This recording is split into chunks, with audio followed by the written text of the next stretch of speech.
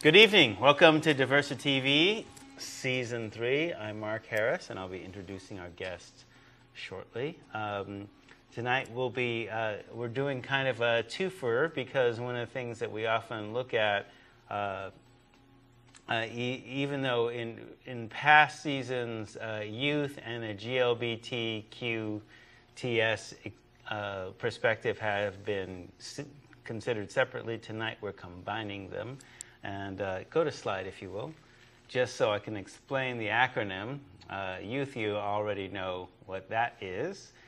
GLBTQTS is gay, lesbian, bisexual, transgendered, queer questioning, two-spirit perspective. If you're just tuning in for the first time, DiversiTV's mission is to illuminate everyday diversity issues and give the mic and the camera to those who don't always get it. Our season so far, we usually always start out, because we're on Turtle Island, we always start out with a native perspective. And then we go to Anglo, African Americans in Eugene, February Latino, Longhouse update on the 13th, Pan-Asian perspective.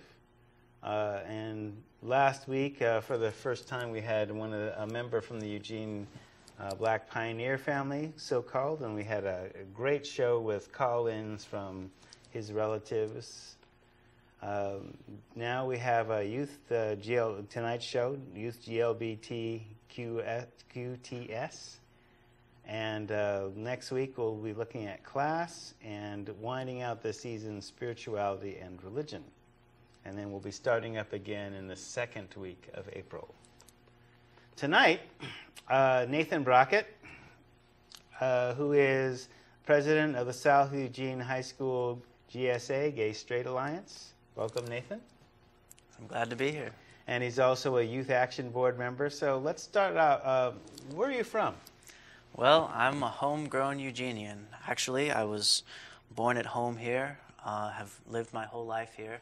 Of course, I've moved through several houses, so I've experienced Eugene from many angles. Okay. Yeah.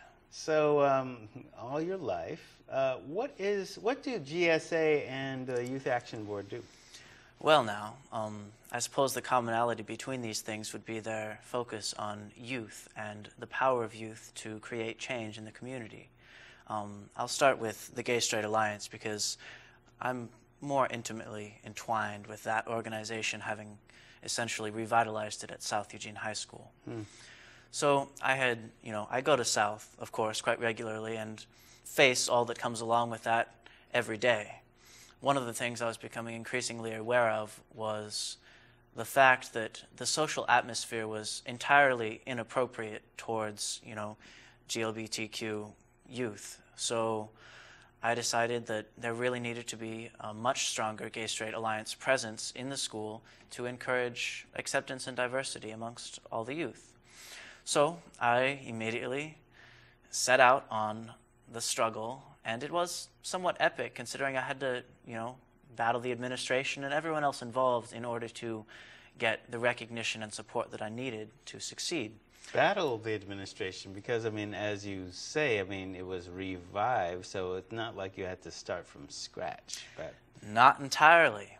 However, the one that was previously existing was given no administrative support whatsoever. Okay. However, other minority groups such as Black Student Union, BSA, and Latino Student Union, and Asian Student Union, which are all organizations at South, have been supported by the administration and encouraged to flourish, whereas the Gay Straight Alliance has always and consistently been swept under the rug, if you will. So my first battle was to get recognition that this is an issue youth at South Eugene High School and in general are facing, and it's an issue that the administration needs interest in solving. So I set it underway. Well, the first thing I had to do was reshift the focus of the previously existing Gay Straight Alliance. In the previous Gay Straight Alliance, there were 4 members. There was myself, the president, a random friend of mine and a random friend of his. Now, you can understand, of course, in that situation that really we weren't getting much done. So the first thing I had to do was convert that situation into a situation in which I would have more leadership capabilities so that I could direct it in a way that I thought would be more appropriate for everyone. How so? Well, one of the main things we needed was to, as a group, come out of the closet and become involved actively in the community at school. And that wasn't happening. And, you know, people really stressed the idea that this would be a situation where everyone's perspective would be respected and where it would be entirely confidential. And that is an important space for people to have, but I felt as if the role of a gay-straight alliance should be a space of open communication where change and social justice can be addressed and where anyone is free to voice their opinions and feel in the social atmosphere the repercussions of those opinions. And that is what I wanted to see. Feel the repercussions or be free of repercussions? Well now, to be free of repercussions would be to live in a situation where your words stop short of the room. Okay. To feel the repercussions would be to experience them resounding through the lips of your peers as they resonate through the hallways and classrooms of school. Good distinction. Okay. So I felt like there needed to be addressing this, more addressing the situation. And, well, I've noticed that at South Eugene High School, and undoubtedly, it's indicative of several other communities in the nation and perhaps internationally, the homosexual issue has incessantly been hidden. It's been a non-issue. And I think the main reason for this is that when faced with adversity, when faced with discrimination, as a homosexual, we have the ability to hide, to disappear when it's uncomfortable to identify as who we are. Mm-hmm. And, well, uncomfortable for who? Well, uncomfortable for whoever's being made uncomfortable. Okay. See, okay. Take this hypothetically. I go into a room and I hear people making, queer jokes and stuff that are quite derogatory. Right. See, now I'm faced with a choice. Either I openly become the target of that derogatory conversation, or I hide and not have to deal with it, and not have to worry about it, and not have to be afraid, and make it a non-issue.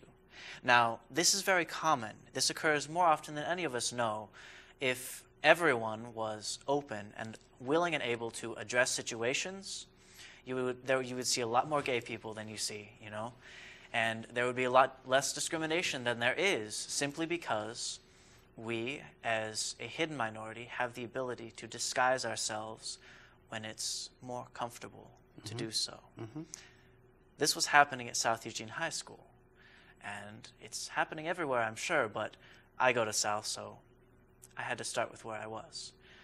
At South Eugene High School, I noticed, as a quote-unquote progressive place, theoretically, and only theoretically, everybody was... There's a certain reality that you're speaking of that... There's, of course, the stratification between what the mind does and what it inspires action to do. Indeed, right. And at South Eugene High School... Stratification is a good way of putting it, yes. At South Eugene High School, there was a great amount of theoretical acceptance. Now, since this inherent nature to homosexuality allows uncomfortable individuals to disguise themselves as other than what they are, in other words, to be inauthentic at the expense of everyone else who is being authentic, because of this, this quote-unquote theoretical acceptance had not been thoroughly tested.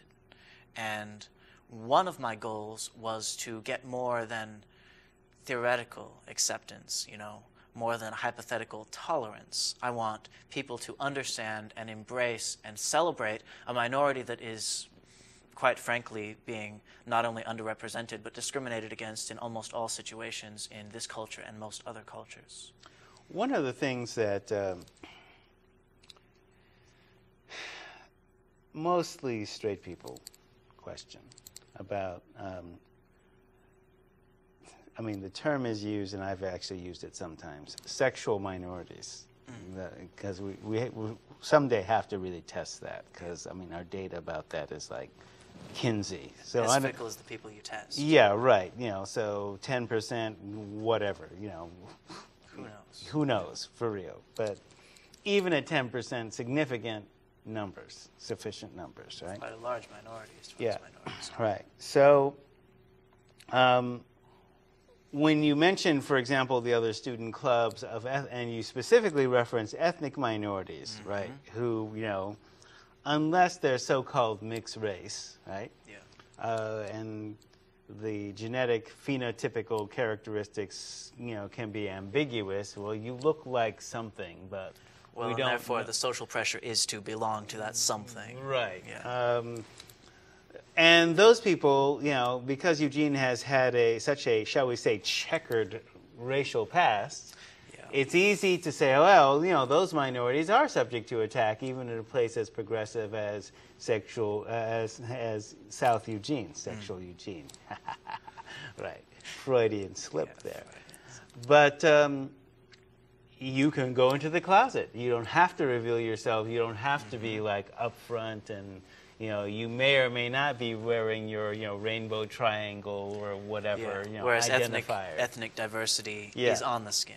Right, but you know, for me, the common standard is this: do people beat you up or attack you for your difference? And if they in fact do you have A, protection? B, are you entitled then to protection? And I'd say yes on both counts. Would you agree with that? I would agree. I've been accosted in the streets and struck violently by a homophobe on account of the fact that my umbrella was rainbow and therefore indicative of my sexual orientation. And, I mean... Attack for a rainbow umbrella? Yeah, you know, how ridiculous is this? In our fair downtown Eugene, our progressive city, out front of the Eugene Public Library in the afternoon. Whoa. On a weekday. Broad daylight. Yeah. Okay. Okay. And it was ironic because I had just given a speech at a PFLAG convention at the Hilton Hotel, you know, championing youth and youth groups and how this is an important ability and to unify and keep people strong, you know, because as an individual you can only do so much, really. But it was ironic because here I was, you know, walking along in broad daylight, and this guy came up to me and he was like, wanted to start something. You could tell he was itching for a fight. And I wasn't too excited about the fighting idea, so I just stood my ground. And, you know, he was like, you know, you fag, if you ever look at me in a queer way, I'll kill you. And I was like, you know, I looked him straight in the eyes and I said, dude, if I were you, I'd take it as a compliment. And fairly audacious moment. I'd say. Yeah. So what he did then was he shoved me, you know, and my brother over there was getting riled up. Yeah. And he, of course, earlier that day was having a conversation with me about how he wished so hard he could do something to take that burden off my shoulders and carry it with me, you know, the societal burden of being discriminated against minority. Your bio brother? My bio brother, full brother. Yeah. He's straight, but he's very supportive. Yeah. He was amongst the two people I came out to first, but that's another story. Okay. Yeah. So here I was, you know, watching this battle, and the homophobe suddenly remembers that I'm the target, so he stops interacting with my brother, spins over towards me. Yeah. Well, you could tell he was utterly brilliant. I mean, to make such ridiculous judgments is to think that there was something wrong with me simply because I was gay, I mean, is indicative already of his alternate mental state. Yeah. So he spun around and struck me in the throat. And, of course, for a while I had trouble breathing, and then for some while I had trouble speaking. But the divine irony was, in his attempt to essentially emasculate me, he made my voice deeper and manlier than ever it had been before. So I had the opportunity for the better part of a week to recount my experience in a gruff burlesque. Okay. And it was ironic, to say the least, you know. And it was horrible and wrong that I was attacked and struck. And it was, of course, worse, the police response that I got afterwards. I try to be gentle with administration because, I mean, they try. Effort really isn't enough a lot of the time, and that shows. But, you know, here I was, I had been assaulted, you know. Right. I had no physical interaction whatsoever except being struck. So I suppose you could argue that I ran up and slapped him with my throat on the knuckles, but that seems like a twisted argument. Right. So Right. I got the attention of the police officers, and, you know, I was like, so you guys, this is the situation. I explained it to them as best I could, and I wanted them to do something on my behalf. They weren't excited about the idea. They thought I had done something to instigate. They thought that I had initiated combat or something in such that it was a mutual thing rather than assault. And that was ridiculous. So I said, well, officer, I don't really mind what you think. I want you to go arrest him anyways, because as a citizen, that's my right. And I'm pressing charges. And I'm pressing charges. So go arrest him. Well, they tracked him down and found him, and, you know, called me over, and they searched him and realized he had concealed on his person a switchblade, which Okay. was scary because he Okay. was in battle with my brother. Right. And that could have, my brother could have died a hero for me that day, and Yeah. that wouldn't have done me any good. So that was scary. An illegal concealed weapon. Yes. All right. And that was all he was ever charged for. That was all they Not dared. the assault? Not the assault. Illegal concealed weapon. And he got in trouble because he was on probation from previous felonies or whatnot. And Why are we surprised at yeah, that? well. So the officers, I'm sure they're good people at heart, came over to me and proceeded to warn me and admonish me for being so audacious as to instigate a combat that could have ended in my death. They used his concealed weapon. Wait a minute. It was raining, right? Or whatever. It doesn't matter. You had a rainbow umbrella. That's the instigation? That's the instigation. And apparently, the fact that he had a switchblade meant in the officers' minds that I should be more careful in the future, or I could get hurt. That was vexing. When did this happen? This happened, approximately 3 months ago, I would guess. Oh. You know, sometime. Okay. And it was, in a peculiar way, inspirational. Inspirational like a thorn is inspirational to act on the pain, right? Mm-hmm. So I used that situation in order to understand further social climate in such that the administration itself, which generally is representative of social climate, would be shaped in such a way. Yes. So I took that to my struggle at South, of course, and got a lot of people more interested in what I had to say, more involved in advocacy towards sexual minority of all kinds, if it is a minority, which we can't be sure, since Right. it seems as if there's enough sexual minority that, truth be told, the minority would be straight people. And I took that and I formed a gay-straight alliance, and immediately we were quite successful. I mobilized, there became upwards of 50 members that came to every meeting, and of course it was a diversity of gay people, straight people, and every other people that you can hope to imagine. And we were quite active, and still are quite active, in creating social change. And as the after effect of the increased awareness at South towards sexual minority, I was able to present a speech at the MLK Assembly based on my personal experiences and what was going on, and it was, of course, a mandatory speech, Right. so that I was able to sit down with the entire school and tell everyone what I wanted to say. It was a valuable opportunity. You know, I used it to the best of my ability. So it's interesting that they thought to include your speech as part of an MLK celebration. Oh, they didn't think anything of the sort. This is my thought, and I thought to include it. So I went to them, and I knocked on their door until they let me in. And originally, the MLK Assembly was geared entirely towards African Americans and their struggle. I mean, Well, because after all, it's a black holiday, it's MLK's thing, right? It's about civil rights. It's Sure. an American holiday. And that was and my it's like- argument. Yeah, See, right. I came into their meetings and I laid it out like this. I was like, so you have to understand message of MLK, and I gave a little introduction about how it was totally about diversity and equality, and how, although the African... Bayard Rustin? No.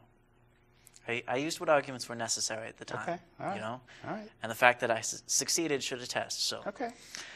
I More argued. power to you. Well, hey, you know, it was Martin Luther King Day. He was Hey. the name of power at that moment. Okay. Yeah. Yeah. So I expanded the assembly. I got all the student unions to come. You know, I got the Asian student union involved. I got Latino student union involved, and I encouraged a friend of mine to found a Native American student union and get it involved as well. Now we had a cultural diversity assembly on MLK Day to celebrate cultural diversity and encourage civil equality. Now, Good. I also made And it's space. very much in the spirit. Well, yes. I also made space, of course, for the minority I represent, and that's not white people, it's the Gay Straight Alliance. Yeah. Right. And I got a space in the assembly, which I also had to fight for, in which I was able to present a speech. Now, it was interesting because the administration was very interested in what I had to say, and they really wanted This is Randy and Company, huh? Randy and Company and various other et cetera, you know. Okay. All right. They wanted me to write it out, what I was going to say, what I was going to read, essentially, share it with them so that they could edit it and make it, quote-unquote, PC. And I wasn't too excited about that because that really would have taken a lot of the power out of what I had to say. Right. Now, did they actually use that language with you, PC? Yeah. Like, what did they think you were going to say? They thought I would offend people, and I did. Like how? What did you say that was Well, offensive? I had a delicious conversation, I mean, delicious in a disgusting way, like too much ice cream, with the administration, namely SEFCAN, about what it was that I could possibly say that would offend people. And her issue was that I ran the risk of making the majority of students, which in her mind was the most important segment of students, uncomfortable. Now, that I would go up there and say something that would make them uncomfortable. How ridiculous. Well, okay. Okay? Now, I'm not exactly seeing her point, but let's look From at the the trigger perspective- incident Yeah. here, okay? Yeah. Because you're mainly talking about how somebody comes up to you armed, Yeah. okay, assaults you, could have assaulted you with the knife, according to the police, Yeah. right? Because of the perception of you carrying a rainbow umbrella, right? Yeah. Now, you weren't wearing any P flag, any GSA insignia, or anything else that would possibly identify you. Just a rainbow umbrella. I mean, you could have been like a walking ad for Skittles or something. I could have been anything. Anything, right? Yeah. So just because of the mere perception, somebody attacks you. Could have killed you. And you're basically talking about, okay, this is real, this is happening, this is appropriate. Exactly. So where's discomfort in that battle? Well, you know? yeah, what's wrong with that? So where one minority suffers and risks, you know, death, if you will, we're still not doing anything for the sake of the comfortable mean. Right. That's ridiculous. Well, yeah. And that I mean, was- the same thing. yeah. So she would have had no problem with any, Asian bashing, I'll say because I'm part of it, nigger bashing, red skin, whatever. Yeah. None of that. Any one of those students could have talked about how they've been racially harassed at South or in downtown Eugene or anything. Well, and I was free to talk about my harassment, but she stressed that I wasn't to be too confrontational because it may make the majority of students uncomfortable. This is MLK Day, right? Yeah. And was he like reasonable or was he Nope. Oh, excuse me. Yeah. So, okay. But okay, and this gave me a really strong atmospheric reading of her perspective. Yes. Right? Right. Sure. Now I used this and counteracted it as best as I could. And this would be typical, Yeah. really. Really. This could have been course. any school, anywhere Any in administration America. in general, Pretty much. Middle right. America, you Right. know? Right. So I took the entire assembly, I went to each of its meetings, and I slowly converted everybody into a more confrontational mode, into let's act, let's change, let's move this forward, not let's talk about what was and, So that's what happened. The entire assembly was geared toward discrimination towards what was going on in the world and in South and in our culture, in our society that needed changing. Right. And I didn't script my speech. I barely outlined my speech. And they passed on the outline? Well, I pulled it off like this. I said, you know, I don't really want to write out the whole thing, so, because it's not my style. I feel like I'd have to read it, and that's not very good public speaking, No, you it know? And I was like, so how about I just outline it in detail? And I'll outline it in such a way, of course, that really I'll be the only one that understands what it means. Exactly. You know, because that's how outlines work. Right. And they were like, well, okay, As it were. Yeah. but you have to present it to us a few times before you proceed. So I was like, okay. Well, it's still going to be improvisational. Don't they understand that? But they didn't understand that. So what I did is Brilliant tactic, by the way. No, it worked well. Yes. I improvised in front of them several times, speeches that were so similar that they couldn't differentiate, really. Then in front of the school, I improvised again, but this time passionately. Right. That's where I got my point across. Now, the repercussions of my speech are still resounding in that school. Oh, wow. Everyone says it was one of the most sensational speeches at the MLK Assembly and at any MLK Assembly given, simply because it was, of MLK Assemblies, the most confrontational and progressive one. Good. Yeah. Good. Well done. Yeah. So that was a small victory in a big battle, you know. A small pool of people, little South Eugene, in a small city, and there's a little change going on, and that's positive. So I'm proud of what I can do. So what happens then when you increase your target quotient? Because, I mean, you've also done that now, too. Well, what happens then is you reach more people. Yeah. And when you reach more people, the people you reach have a choice.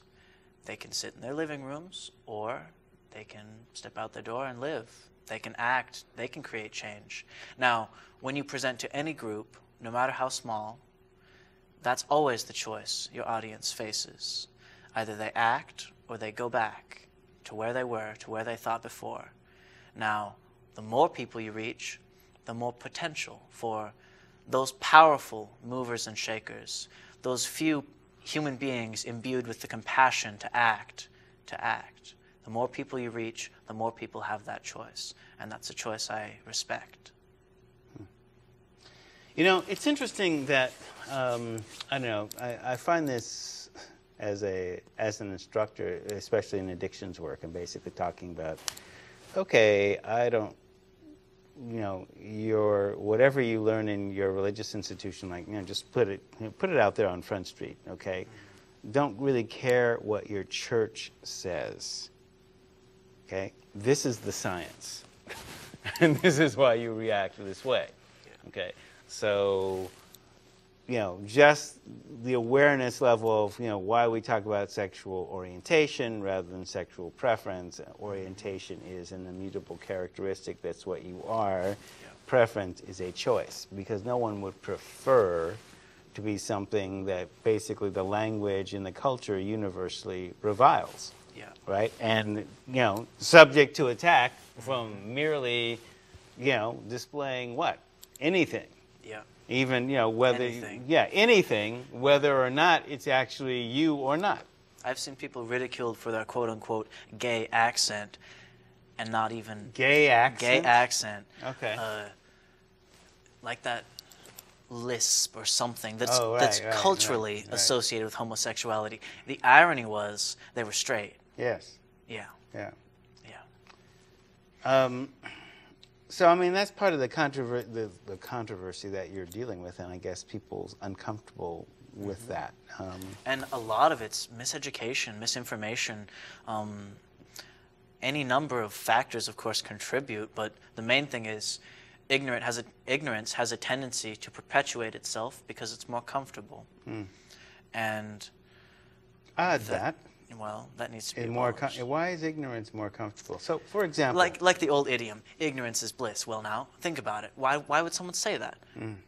Well, when you're ignorant, you don't have to deal with issues. You don't have to face issues. You don't have to understand the pain of any situation. You can just be like, oh, well, I don't know about it. What I don't know doesn't hurt me, you know? Yeah. That's where Don't Ask, Don't Tell came from. Right. Yeah. Right.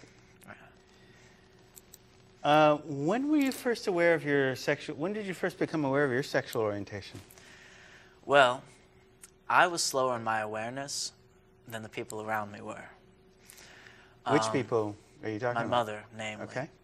She knew that I was gay when I was probably 1 or 2, you know, and all through my life. Okay. She could tell. How? I mean, she's telling you. Well, this she's is telling me she This is always the family narrative, yeah, right? Okay. Right. You know, she says it's something to do with the mother's intuition. Okay. But I say it's something to do with the fact that I would cross-dress often and convince my other brothers to do so. Okay. And there was always... you have sisters? Well, then I didn't, but now I have several. Okay. Yeah. I have a complicated and dynamic right. family. Okay, so then you didn't, but all right. So Yeah. you're seeing images of both genders, you know, and the gender representation, et cetera, and even at a very young age, something in me encouraged me to be more androgynous than stereotypically straight acting, which most young boys have a tendency to reach toward. Yeah. You know, the quote-unquote stereotypical heterosexuality, the machismo, the masculinity that we see in our culture, you know, guns and fights and whatnot. Even as a very young child, that repelled me. I would much rather sit in the daisy field and make daisy chains simply because it was more wholesome, more peaceful, and it wasn't in alignment with the stereotypical straight acting societal mold. Yeah. So that led her to have an intuitive understanding of my sexuality, you know? And of course it was entirely untestable, and, you know, judgments on actions, of course, are often erroneous, but as a mother, she made the right call. Okay. And so how did she nurture you then? She didn't do anything. She let it be my thing, you know? Okay, all right. Where are you in the birth order, if one may ask? Second. Second, okay. Yep. So it was your older brother that was with you at the library? Yeah. Okay. Yeah. She raised all of us, you know, the 3 boys of us that were there at the time, with an even hand, you know. We each were treated relatively equally, and our needs were all met well enough. So she did not encourage nor discourage what she suspected, and I'm grateful, because had she done either or, I would worry that I'm not myself, I'm what she made me. Okay. You're your own man, as it were. There came a day, at a swimming pool, actually. Amazon? I was 10, Amazon pool. Okay. And I was climbing up the ladder, you know, to a slide or something, and there were these teenage boys lounging around, and I had this peculiar moment where I was just awestruck with their beauty, and it was totally inexplicable, and it came from nowhere, and I, for a while, had no understanding of what that meant, or what it meant, or what it, from you the know? blue, as it were. Exactly. Yeah. So I just, from then on, had this sort of glowing appreciation for masculine beauty. And as I developed further into puberty, you know, that of course became a sexual awareness. And at that moment, I knew quite certainly that I was gay. You know, never in my life have I been attracted to women as I've been attracted to men. Now, that's not to say I'm blind to human beauty. I know when a woman's beautiful, but I also know when a sunset is beautiful, you know, and I know when a flower is beautiful. Beauty is not sexual attraction. Yeah. So I discovered at puberty, probably by 11, I was certain that I was gay. Did you read that somewhere, or you intuit that? I intuited. Okay. Yeah. Everything I have, or most everything, is intuitive in some sense, in the root at least. And I asked that question basically to point out, you know, to the viewing audience, okay, that we're not looking at social programming here. No. Okay, that this is inherent, it is coming from within the individual. It's really clear that when you look at the whole modality of, you know, looking at sexual orientation, that it is coming from within the person, and there's, you know, if we deal with, you know, the phenomenon of the intersex, it's like, okay, DNA code's putting this out. 4 million human births a year. That's just squarely in the category of intersex. So. Yep. And All right, so you can after- appreciate yeah. beauty, sunsets, Sunsets, women, but men, I can also et cetera. appreciate sexual attraction. Right. And at puberty, Right, I started to. Right, of course. Right, As you're naturally. genetically programmed to do. Of course. Yes. I had never really thought it was a problem. I've never beat myself up about it. In the situation I had grown up in, my understanding about sexuality was that if you want to talk about it, you can. If you don't, that's okay too. You know, This is coming from home. this is coming from home. Okay. And that was my situation. And in assessing the social climate, I made a choice to not talk about it. Okay. I spent 5 years not talking about it. And Why? I didn't want to deal with it. I wasn't ready to Deal with the conflict. deal with the basically. conflict Right. and deal with the identity. I mean, for one thing, there's an enormous social identity Right. that one is forced into when you're not strong enough to stand on your own 2 feet and be who you really are, you know? All right, Nathan, break that down for me because that's a real important piece. It's we a deal big with, one. Yeah, okay. So to some degree, many identities are socially constructed, okay? And To not some extent, all of them. Yes. Yes. Yes. I will definitely concede that, right? Yes. And so that there's social pressure to conform to whatever blah, blah, blah Yep. is. Right? Well, the journey of individual X, yes. there reaches a point where he or she says to him or herself, I am this. And this, quote unquote, often is a socially stereotyped and accepted group that is categorized by characteristics which make it belong to that group. Now, in my struggle, I could not at that time say, I am gay. Because socially, what gay means is speaking with a lisp, flapping your arms when you speak, you know, being obsessed with flowers and fashion and things that Interior really, design. yeah, and interior right. design and whatnot. Yeah. And they really are not at all central to who I am or what I think about. So in that way, I was very cautious about the danger of, in quote unquote, embracing my minority status to lose myself to it, you know. Yeah. And I saw a lot of people think that they were embracing who they were, but really they were embracing who they thought they should be. And there's a difference, and it's the struggle of every Acting individual. gay rather than being Yeah. gay. Yeah, Right. exactly. Whatever that is. Or essentially being gay so thoroughly that that's all you are, at the sacrifice of your individuality and your humanness. Okay. Yeah. Okay. I was very aware of that danger, and I spent 5 years Through observation, how were you through made observation. It's natural to my character to be introverted. Aware? Okay. What I've always done through my entire life is have an incredible fascination with human interaction, you know, with emotional interplay, with communication. My mother's told me that as a newborn baby, I would lie on my back fascinated for hours watching her talk with her friend, never complain, and just enjoy that dialogue.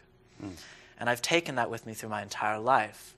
Now, because of that, I have some advantages, some intuitive advantages about assessing social situations and understanding people. So I've used that to survive, basically. Because what everyone does in this madness of life is grab what tools they're born with and struggle to survive. And I've done so fairly well. So when in middle school, you know, I was aware of my sexual orientation and had seen the atmosphere, and had seen the social pressure and danger to belong to groups and therefore give up your individuality to have a quote-unquote group individuality rather than an individual individuality, which makes more sense. I sidestepped that. I spent 5 years becoming who I was so thoroughly that I would be able to come out and maintain that. So you came out to your brother first? Well, I woke up one morning and I felt asphyxiated by the weight of something that was constraining me. And given 5 minutes introspection, I realized it was time to come out. You know, the chrysalis I had built around myself, I was outgrowing to the point where the wings I was forming and ready to spread were confined and uncomfortable. So I stepped outside with the phone in my hand, called up my mom, you know, barefoot and leaning against a tree, called my older brother over so he could stand and overhear the conversation. He didn't know what was going on, of course. And I did like this. I said, "Hi, Mom. You knew I was gay, right?" And she says, "Yeah, honey. We've always known." We've always known. Yeah. Who is the we? The familial we? The what? I'm not Who's sure the exactly we? what she meant by that. Yeah. But I think she just meant her, like herself, her close friends, the people who were really close to me. And there was that, you know. And there I was standing barefoot in the grass, you know, leaning against a tree, you know, sobbing into the phone and coming out. And it was a really powerful experience. And my brother immediately, you know, came over and embraced me and was supportive. And it was really good. It was a good moment in my life. The next person I came out to was my best friend, Belle. I brought her up in a treetop, you know, because she asked me out. She's like, "Will you go out with me?" And I really cared about her, and I didn't want her to struggle too much with rejection. So I brought her up in a tree, and I told her... Climbed a tree. Yeah. Okay. And I told her, "So here's how it is," you know, and I broke it down, and I was like, "I don't think we're right for each other. And specifically, I don't think I'm right for you, because I'm gay, and I can never enjoy a sexual relationship with you in the same way that you could enjoy one with me." And I told her how I valued her tremendously as a friend. Were you being sexual then? No. Okay. All right. But in high school, without physical sexuality, there's a lot of sexuality built on No, really? air What was your and first nonsense. Yeah. Spend 5 minutes listening down Right. any hall or classroom, and Oh, you'll see yeah. it everywhere. The air is thick with innuendo and Innuendo, nonsense pheromones and and gossip all and kinds of- pheromones and who knows what. Right. So to sidestep that whole issue, and of course to be gentle with her, you know, I was like, I really value you as a friend. Let's be really good friends, you know. And she was okay. She struggled for a little bit, and then, you know, we've had a really strong friendship rejection ever of since. her No. personally. You were Not being at all. upfront And I about was that. being nice about it, you know. Yeah. And I wanted to make it really clear I wasn't rejecting her. I was rejecting her gender. Yeah. Yeah. So she was okay. And the next person I came out to, or the next group of people, were my close friends, all of them. And see, I'm not one of the gay people that just like walks up to people and be like, "Hi, I'm Nathan, I'm gay," because I feel like that's not who I am. I'm a person who says, "Hi, I'm Nathan, I'm this, I'm that, I'm a billion things." I can't categorize myself. What I did in deciding to come out, I did it like this. I sat down and meditated on the fact that no longer would I edit or hinder or alter in any way what I wanted to say in regards to my sexuality. So, I'm in school, natural situation, people are making sexual jokes. I will too. But I'm going to make them openly, and they're going to be from my perspective. That was how I came out. If there was a conversation In about... school? In school, you know. In class? Or just Whenever, in social settings? Whenever. Okay. Social settings. In class, too. And bear You know? in mind, this is Yeah. progressive South Eugene High School. It is indeed. Yeah. And you've known, since you're a loc, essentially. Yeah. You've known a lot of these kids since kindergarten. And Came out to middle my school. close friends, and most of them left me. You know. They were het? Well, they were confused. They were confused. You know, I came out and they were like, they had this moment in their evolution of friendship where they were like wondering if my interest in them was sexual or what was going on. And of course, I'd never No thought of them in comments that like, way "Dude, at that's all. so gay," or whatever. Well, I'm careful with who I choose as friends. Yeah. And I choose people who are mature enough to not be so foolish as to use, you know, things of that nature. Right. Yeah. Right. So I came out to them, two friends, very close friends of mine, Nathan and Jacob are their names, and my friend Jacob was all right because he's a stronger human being than Nathan, but Nathan, he was so afraid that people would judge him for knowing me that he would not even acknowledge me in the halls. I would walk by and smile or nod or anything. Ouch. He would keep walking. Yeah. I was okay. I could deal with that. I understood his perspective. I understood that he would suffer, you know, for being my friend. Yeah. And every friend of mine Suffers does social suffer isolation. a little bit for being close with me because there's the social stigma, you know. I have a lot of friends who are women, but I have just as many friends who are straight men. I have friends who are gay men. I have friends who are lesbians. I have friends with interesting, you know, I'm friends with interesting people. That's my criteria for friendship. I'm not, you know, friends with only women, as a lot of gay people are, because I'm uncomfortable with straight men. No, I'm friends with people, interesting people, you know? And that was my thing, you know? I had these interesting people I was friends with. I came out with them, and suddenly they had the strange thing where they're like, you can't be friends with straight men, you know? Because that has to be, like, weird. And I wasn't cool with that, so I let them go off and have their weird thing. And then there came time when I was able to bring them back and reinforce the situation and their understanding of friendship. So I've regained my friend Jacob, and my friend Nathan is still not strong enough to deal with being a close friend of mine. So he's not. He's an acquaintance at this point. What are your career aspirations, if one may ask? Well, now, many people have asked me that question. My answers have always been... Because if you like this at 17, how old are you? 18. 18. If you like this at 18... Well, people have asked me that, and my common response is to sidestep the question in some way or other, because I'm not really comfortable with a set future, you know? The way I've lived my life is to take up my past and hold it in the present so that I can see all that's coming in the moment and act how I feel is right at that moment. And to say, I want to be this, that, or the other thing doesn't work for me so much, because it's projecting an imaginary series of events so far into the future that I don't know what will unfold between now and then in such a way that I may change my mind or myself along the way. All right, let me come at it from a different point of view, or a different place then, okay? All right. So,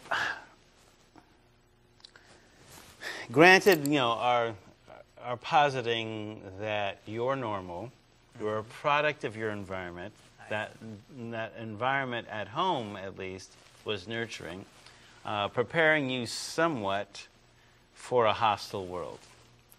If we're going to make certain aspects of that world less hostile, so one of the things I often refer to, especially in my classes, about, okay, if we're going to reform education and make this intentional, like the plumbing lecture videos that presumably they still do in middle school, you know, they separate the boys and the girls and they show them the plumbing lecture. You remember that? That happened for you in middle school? Yeah. They don't tell me anything about gay sex. Right, they of course. They still don't in sex ed. Right. They still don't in sex ed. It's still the heterosexual plumbing lecture. So, you know, unless you go like online to porn sites, which I've never had an interest in. Okay. So how would you redesign the educational system to do this, or is that the place? It is the place. It is the place. Okay. If we can teach racial diversity and tolerance, if we can teach heterosexual sexuality, it's discriminatory to not teach alongside it alternate sexualities. And it's really... Is it alternate or diverse? Well... This is DiversiTV still, right? It depends right, whose shoes you're standing in. So, you know? Oh yeah, alternate. You know? Well, wait a minute. Okay, yeah. So, I mean, that's before we got I mean, from the perspective of the mainstream, which is what we're talking about, because the mainstream sex education is straight-oriented. Therefore, any alternate would be anything other than. Ah, okay. Yeah. So, can I be dare I be provocative? You can be as provocative I as can. you want. I look conservative next to him. I mean, wow. Okay. So, for a long time, and it's still the case, you know, but, you know, and I guess I can say this just noticing the trend. The same people who are basically today saying that marriage is between a man and a woman 50 years ago basically said marriage is between a white man and a white woman. And their objections to interracial marriage were based on the same version of the Bible. Actually, some of them even going so far as to say, oh, well, black people are cursed by God. That's why you need to separate the races, because these people are cursed, and, you know, That's why it's a sin and abomination to mix races, yada, yada, yada, yada. I mean, there are people that are still saying that in the 21st century. Well, the biblical argument is interesting because the section that's most strongly against homosexuality is also the section that's very strongly against women wearing buttons. Yes. Yes. So you have to wonder, are people just picking and choosing what they want to argue about? I would say so, because people don't seem to argue much about buttons. Yeah. Well, I mean, again, if we're looking at forms of discrimination, okay, so unless you're willing to say that God really is racist, which is not or a God sexist, yeah. or whatever, okay, well, if y'all were wrong on that one, what else could you be wrong about? Well, and the Bible's been rewritten so many times through the eons that most of the rules are political statements. Yeah, well, but heterosexism isn't just, relegated to Christians either. Not at all, okay? So, I mean, when we look at civil rights struggle, and we look at, I did cite Bayard Rustin and a number of other people, in terms of looking at, all right, at least look at the level that folks are being attacked for no reason at all, a mere suspicion of being whatever, right? And that they have a right to some protection and nurturance and acceptance in society if they're productive citizens and contributing citizens, right? So extending that argument then looking at curricular mentions and stuff like that, so we can say, okay, well, this is a foundation of our society and a free and democratic society as it was before 1492. To be blunt, and as it was in certain, when I was talking about 12 kinds of marriage, among an African tribe and noted by a white anthropologist, well, okay, all of those aren't heterosexual, and that means that tradition is thousands of years old and predates Christianity, or predates at least the Western versions of Christianity. Western dogmatism. Right, so there's a practical reason for doing that. And so, when we look at the South African Constitution, which in fact does ban discrimination by sexual orientation, maybe we should take a page from that. Be a good idea, definitely. So, let's see, any final thoughts? Well, you asked me what I plan to do with my life. Yes. What are some critical and emerging issues you see or want people to be aware of? Well, I can only really say in the relative perspective of my own life experiences and what's going to unfold in the course of my living. The main issues that are emerging and have emerged and will emerge more are the issues of the hidden minority, how we are here but you don't see us, issues of discrimination and stereotyping in general, issues of how even minorities defeat themselves by stereotyping themselves and belonging to the discriminatory minority. And as far as my life, I see it this way. I was born to a battle I never would have chosen. But because I am here, in this life, in this body, I will do everything in my power to make the next person not have to fight like I do. Oh, okay.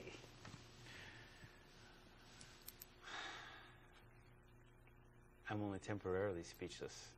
So part of that struggle, I'm not being flip here, but as a sometimes martial artist, I look at that, having trained with, teachers that were, out lesbians, gay instruction. What do you think about self-defense training as part of I have your fairly process? Extensive self-defense training. Okay. And the only real advantage is, the confidence it gives you, the physical confidence. What I've noticed in social phenomena in general is people are only picked on if they can't deal with it. People are only abused if they can't deal with it, generally. And the fact that I'm able to defend myself mentally, emotionally, physically, means that I am less of a target than people who aren't. Now, I'm still a target because the people that are so malicious that they feel the need to strike down everything I stand for, I'll face them. And I'll face them in what ways they understand best. Some people can hear words. Some people don't have that ability. So if you're going to produce someone like you, how would you do it? I would encourage them to produce themselves. To produce who you are as a human being is the major struggle in life. To become who you are so thoroughly that you no longer doubt yourself or your capabilities, that is the battle. That's what we work toward. Not everyone's struggle is my struggle. Not everyone's life has the purpose of unfolding in the way mine will. But in becoming who they are, in the way that they become who they are, they have inherent in their humanity the ability to do what it is that they have the power to do. Let's leave it there. So, thank you, Nathan Brockett. It's been a pleasure meeting you. This has been DiversiTV. If you are so inclined, please send feedback to liveclass@lanecc.edu. This has been DiversiTV. And tell us, tell a friend about our program, and tell us what you'd like to see in the future. Till then, stay strong.